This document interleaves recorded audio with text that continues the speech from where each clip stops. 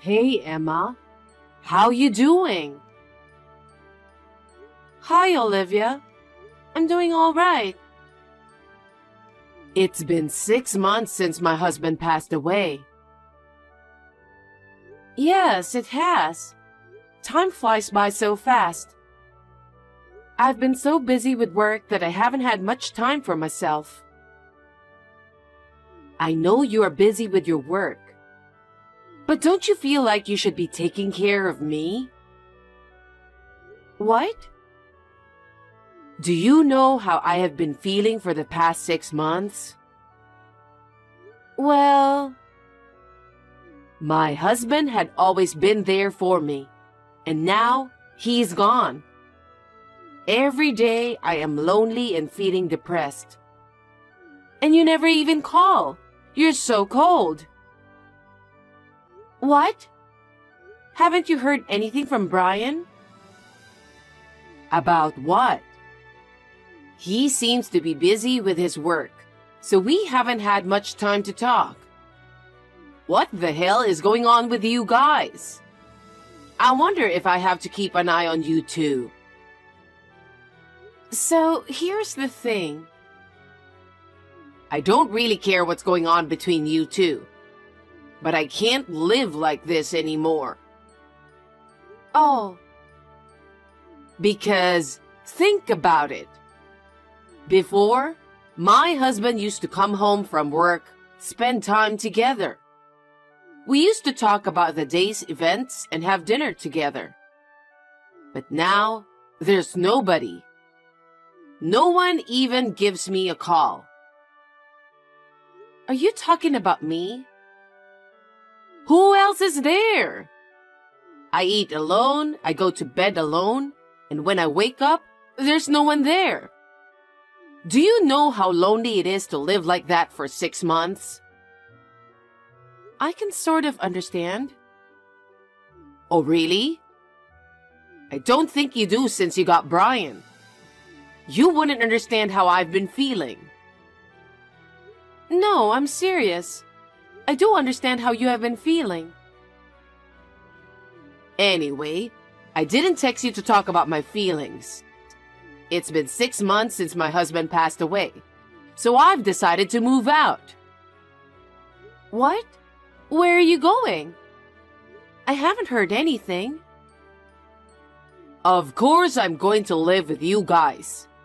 Who else do I have? You're kidding, right? Haven't you really heard anything from Brian? What are you talking about? What's wrong with me moving into my son's house? Moving and living together with your son is okay. But the house is not his. I just want to live with you guys so you can take care of me. No, I won't be able to take care of you. Huh? You're my daughter-in-law. How can you be so cocky? I've always hated that about you. Sorry about that. So, my stuff will be delivered tomorrow. I'll need you to clean up the house for me, okay? Why? I'm going to stop by a friend's house and then come over there, so I'll be a little late. You just make sure everything is cleaned up by the time I arrive. I don't like it when you do things like this. I have work to do. I'm going on a business trip tomorrow, so I won't be home. You always put work first. At an important time like this, you should at least put your family first. Anyway, make sure you put my stuff away properly. No, I can't do that. Did you forget what I said? What? You're going to take care of me from now on.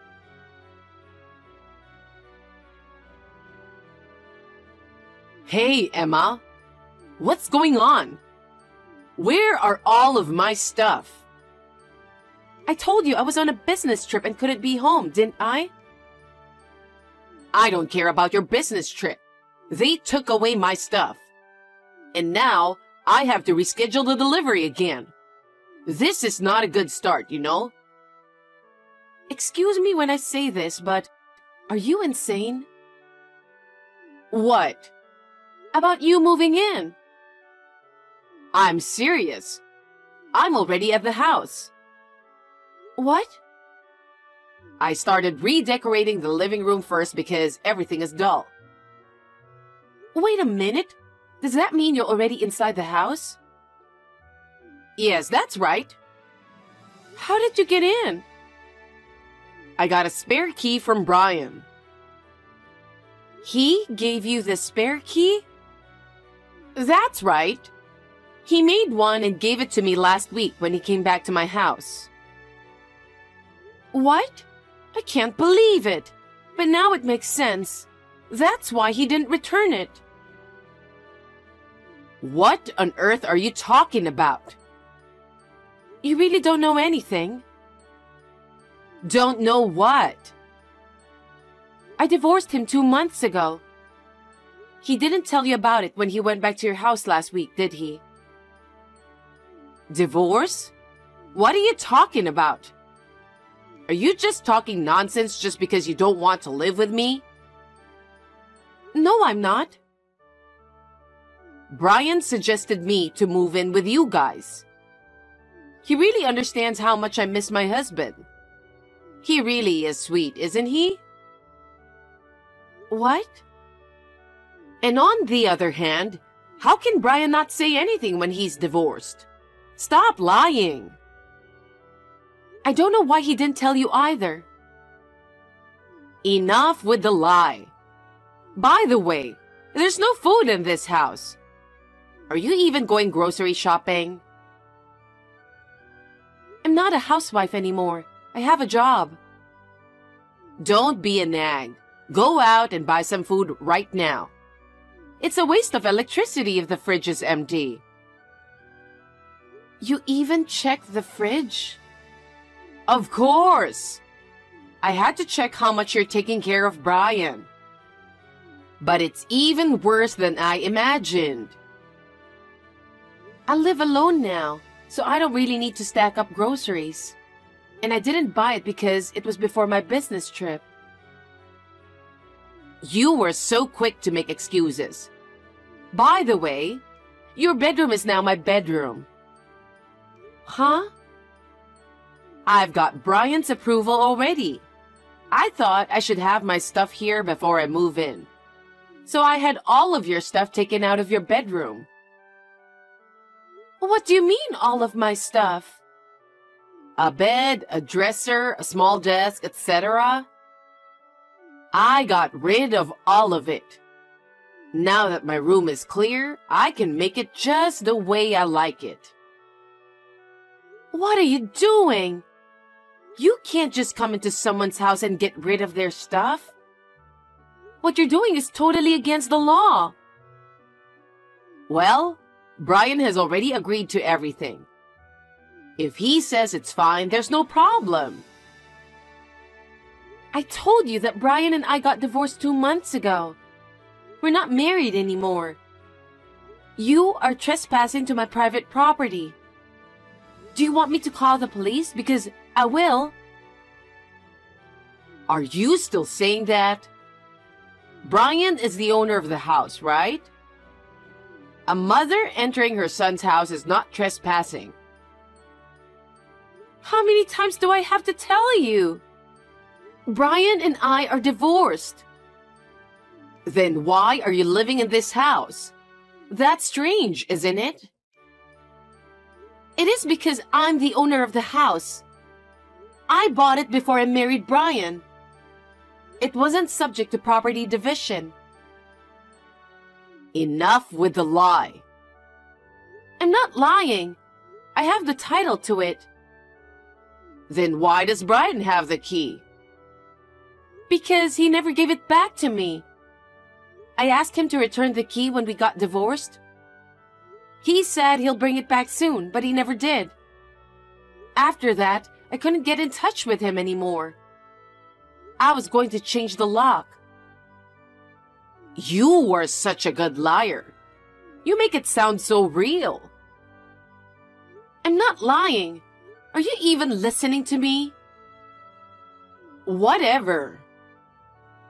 I just remembered that I left some work papers on my desk. You didn't throw away those papers, did you? Huh? I don't know anything about that. I got rid of all the papers as well. What? Those were important documents from work. What do you mean you got rid of them? If they were so important, why didn't you just keep them with you? I don't know why you're complaining to me now. How dare you come into my house without my permission and throw away everything? I'll report to the company everything about how you disposed the documents. Those documents contain personal information of our clients. That would be a violation of the Personal Information Protection Law. You better be prepared to be fined. What's that? Will you stop imposing your sloppiness on others? It's worse to leave such important documents at home, isn't it? Don't try to get away with this. You trespassed into my private property and disposed my personal stuff on your own. As I said before, I'm no longer related to you. So this is all a matter for the police. Stop with the nonsense already. Don't keep telling me you're divorced. I can't do my job if I'm on WhatsApp with you. Anyway, that's my house and you have to leave right now. Huh? My stuff hasn't arrived yet. I don't care about your stuff. Even if your packages arrive, I'm not going to let them in my house. I suggest you change the delivery address as soon as possible. I will be back from my business trip in a week, so you better make sure it never arrives at my place.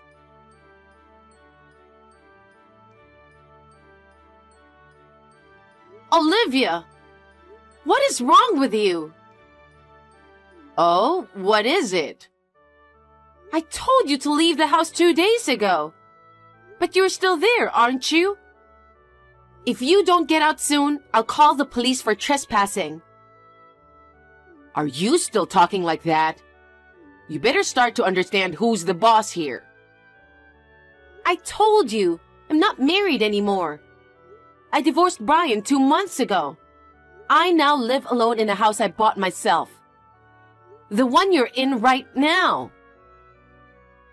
I don't believe that. And I haven't heard anything from Brian. You're wasting your time trying to get rid of me with your cheesy lie. I see. Then let me ask you something. Do you see any of Brian's stuff in the house? What? Take a look in the closet. His suits, clothes, hats, bags, etc. I think there aren't any at all. Huh? Take a look around the front door. I don't think there's even a single pair of his shoes. Didn't you notice all this time? I don't check every single detail. I just got rid of your crappy stuff that were in the way for now. Why don't you check to see if there are any of Brian's stuff? Fine. Oh my God. It's full of clothes that are in bad taste in this closet. What do you mean, bad taste?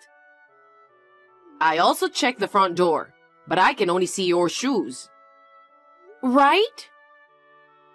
So it's true that you divorced 2 months ago? I told you many times it's true. He said he was going to tell you about it. So I believed him, and that's why I didn't contact you. But I guess he didn't tell you anything. Why did you guys get divorced? He was having an affair. An affair? Yes. It's been more than half a year now. Just around the time your husband passed away. That's a lie. He would never do such disrespectful thing. He kept working late. At first, I thought he was really busy with work. But one day, I smelled perfume coming from his suit. Perfume? Yes, you know, that he doesn't like that kind of stuff. That's why I began to suspect his behavior.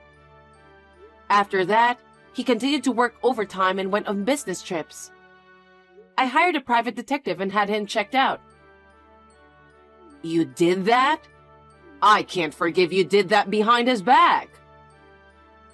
He was too suspicious. And it turned out he was having an affair. Moreover, several shocking photos were taken, and in no time, I had all the evidence I needed. What shocking photos? Do you want to see it? The two of them walking into the hotel holding hands. A few hours later, they came out of the hotel. Also, there was a picture of them happily drinking a glass of wine together in a hot tub. Oh no. If you want to see it, I can send you all the pictures. No, thank you. I don't want to see that. So, where is he? I don't know, since I can't contact him right now. Perhaps he is living with his lover at her place? I don't think he has the kind of money to rent an apartment or condo, so... Why? Because he's paying alimony, so his savings must be gone. I'm pretty sure he's broke by now. Wait, what are you saying? You have to go get him and help him right now. Huh? Why would I? We can find out where he is using a private detective, right? You know it's not free to do that, right? I won't spend my precious money for such a waste. A waste? How can it be a waste to find your husband? Huh? You two should get back together. You'll take him back home and have a normal married life again. That's the way to make everyone happy. Huh? Are you crazy? Why do I have to bring back my ex-husband who cheated on me? He was having an affair. Probably you didn't take enough care of him. Why don't you guys talk it over and live together again? That's what you really want, right?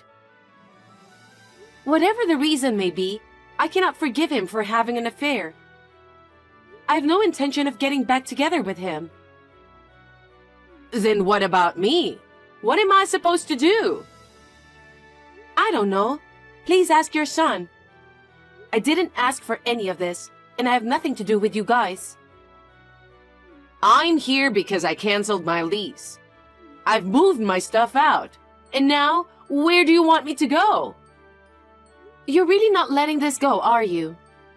I'm calling the police now. Huh?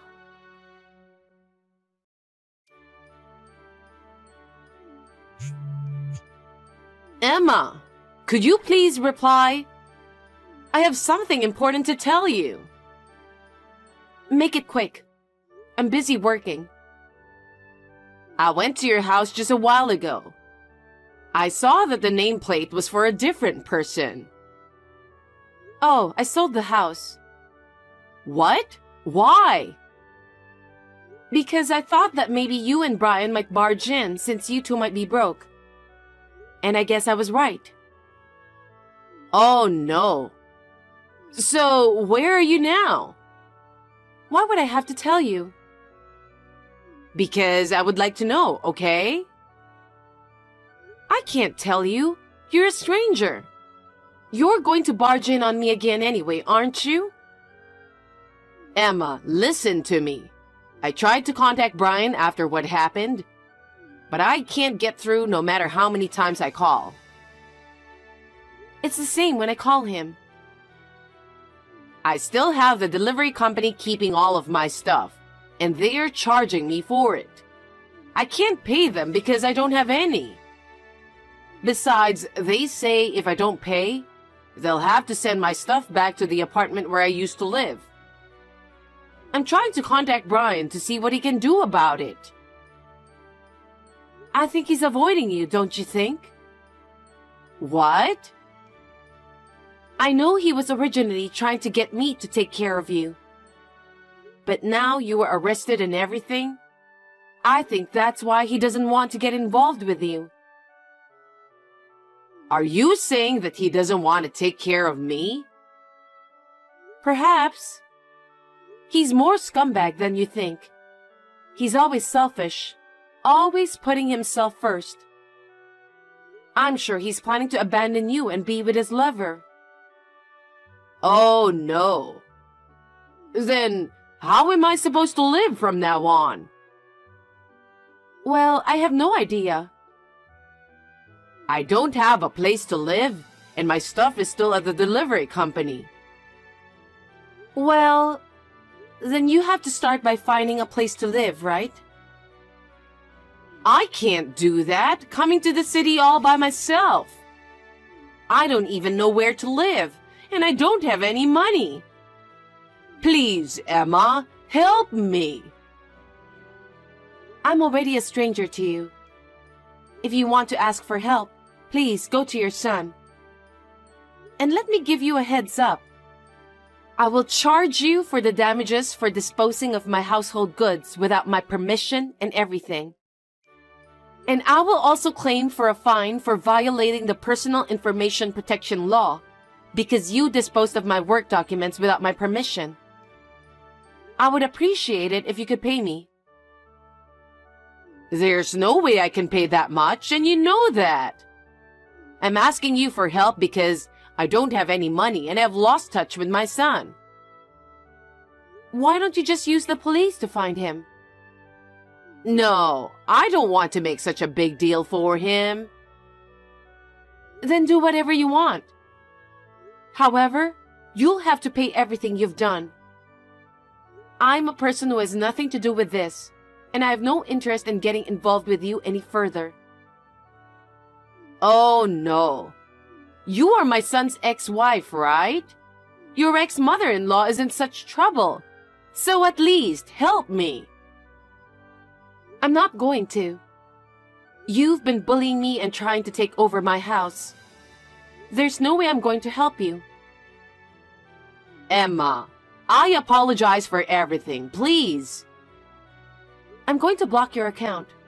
If you contact me again, I'll call the police again. Emma, please! Don't leave me!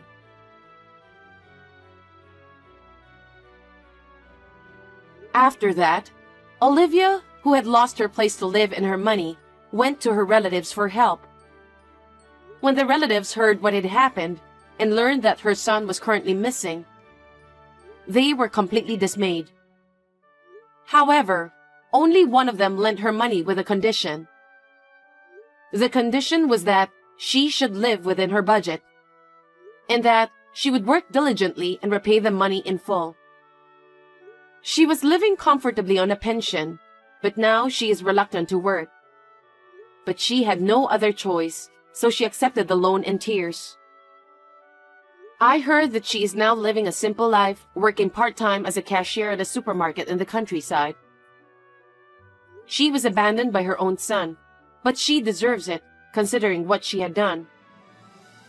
I'm living a carefree life in a new apartment I bought near my office. I'm enjoying my life where all I have to think about is myself, and I'm going to be away from romance for a while.